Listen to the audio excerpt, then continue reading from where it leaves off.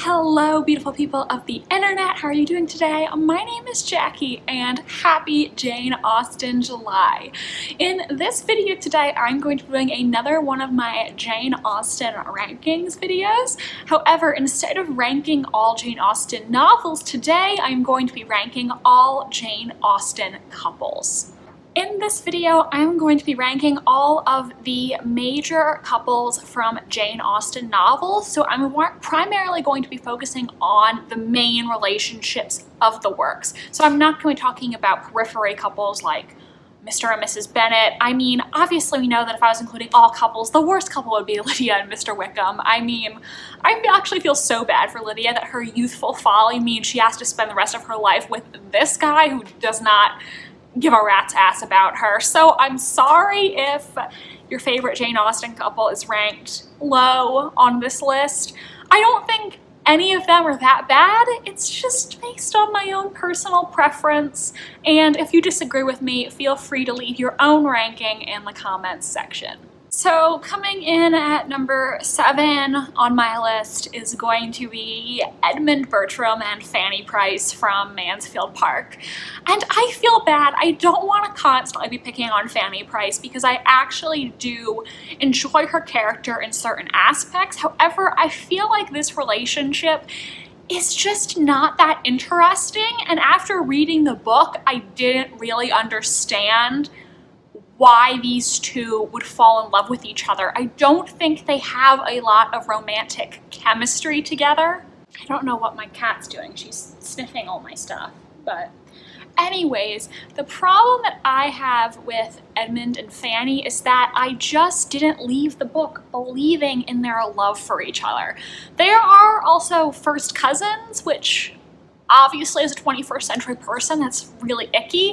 I mean, I'm not ranking them last solely because of that, because we just have to realize that in this time period, that was seen as a perfectly acceptable thing for people to do, so I don't think we can really apply 21st century standards to their relationship, though obviously, like, nowadays we know better than to marry our cousins. I would hope you do. I think the real problem is that I just don't buy into them as a couple, and the book really made me feel like Edmund was settling for Fanny because he couldn't have Mary Crawford, and he realized that Mary Crawford wasn't the person that he thought she was. So to me, these two are just not a very interesting couple, and they don't have romantic or sexual chemistry. I guess one thing Edmund and Fanny will always share is their sense of moral righteousness, so I bet they'll be a super fun couple to have at parties. Coming in at number 6 is a couple that I think a lot of other people would probably rank higher than me, and that's Catherine Morland and Henry Tilney from Northanger Abbey. I know a lot of people love Henry Tilney, and personally, I don't like him. He was occasionally witty, but I found a lot of his behavior sexist and annoying. And I think the reason why I ranked them slightly higher than Edmund and Fanny is because I think the novel, when I read it, I understood and I believed that Catherine had romantic feelings for Henry.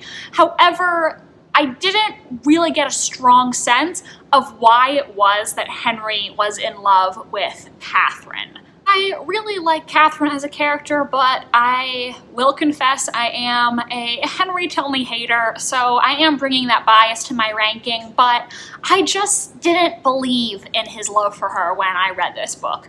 I will say, though, in the Northanger Abbey movie with J.J. Field as Mr. Tilney, I really liked him in that movie, and I thought his and Catherine's relationship was really cute in that adaptation, but if we're going solely based on the source material, I didn't really dig their relationship. Now, the next two couples on my list are really neck and neck in my ranking, and they both come from the same book, so I'm just going to talk about them together. And that is Eleanor Dashwood and Edward Ferrars, and Marianne Dashwood and Colonel Brandon, both from Sense and Sensibility.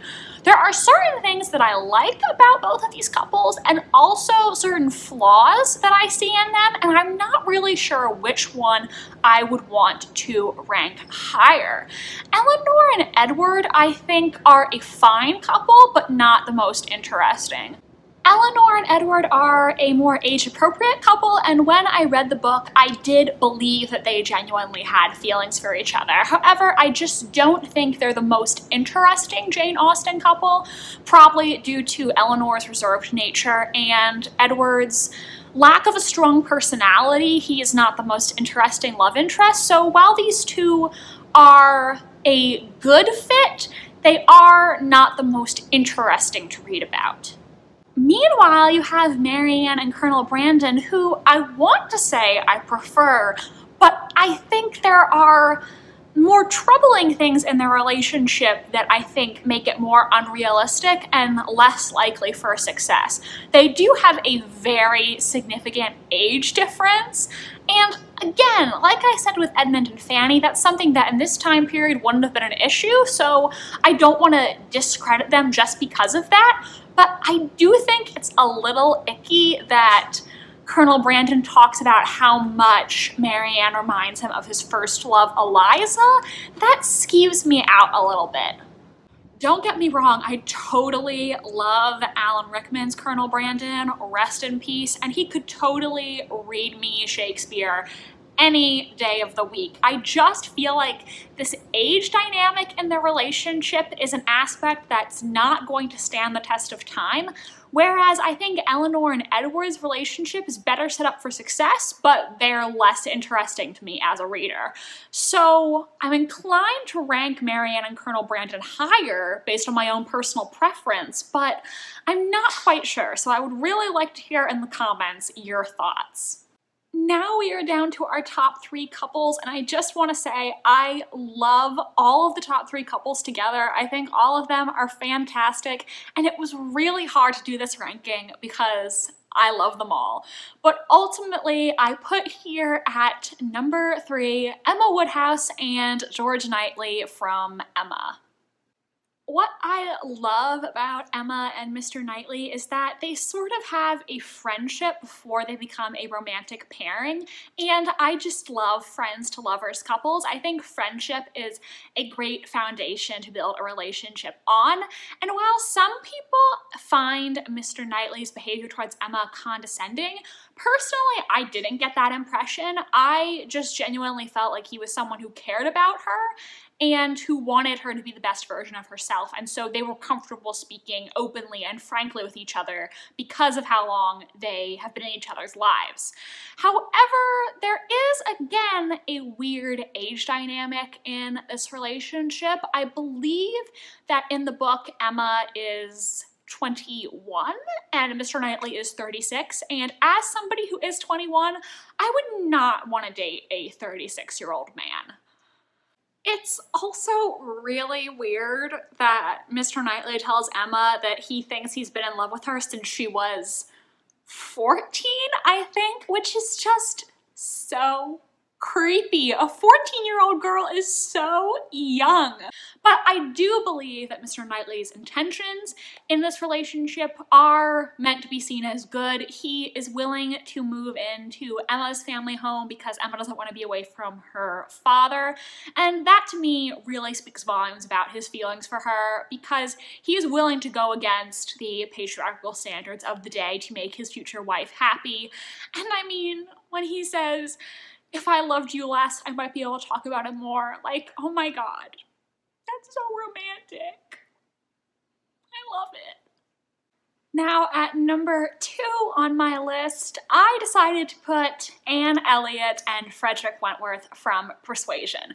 Now, personally, I actually enjoy Emma more than Persuasion, a spoiler for my Jane Austen novel rankings video, but the reason why I put these two higher than Emma and Mr. Knightley is because I just genuinely believe with all of my heart that these two are going to make a really successful marriage.